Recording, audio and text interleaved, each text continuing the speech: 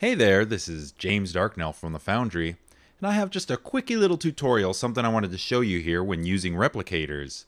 So I was talking to one of our users last week, and he says, you know what you guys need to do?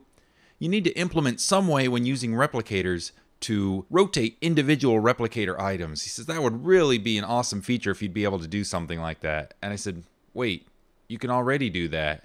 He was like, what? I didn't know you could do that.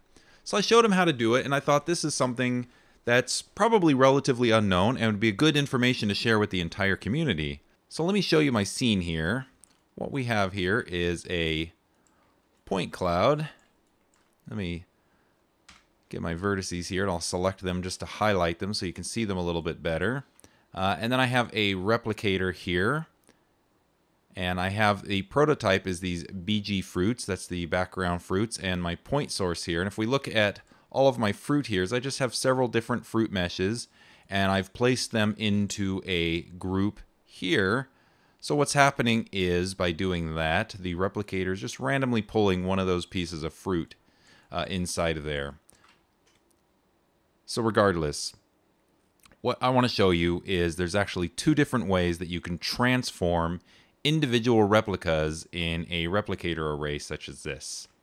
So the first way is to convert the replicator into instances. So the way that we do that is we select the replicator and we go up in here to item and we'll go down to replicators and we can freeze that replicator. So we give that a second. So you can see the replicator is now gone and it's turned into a folder, and this folder is just filled with a bunch of instance items.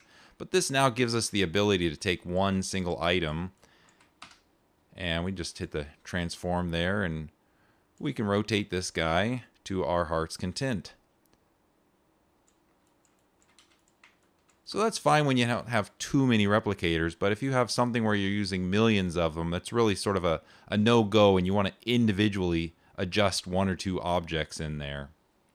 So the other option for doing this, let me undo here and get our replicator back a little bit.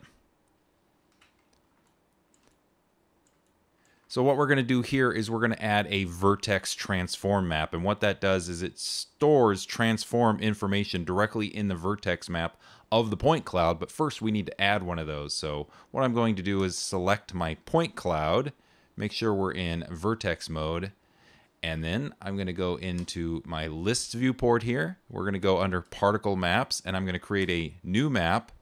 And this one is going to be a transform map. I'll just leave that at the default name and press OK.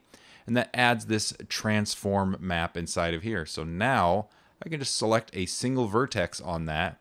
And using the standard transform tools, rotate, scale, and move, I can just hit E for rotate now. And you can see I'm able to rotate individually that one object while still retaining my replicator.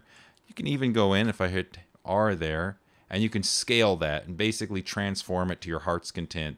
And it's a way to control individual replicators. So that's actually two different ways that you can actually transform your replicated objects. Hope you found that useful. Thanks for watching.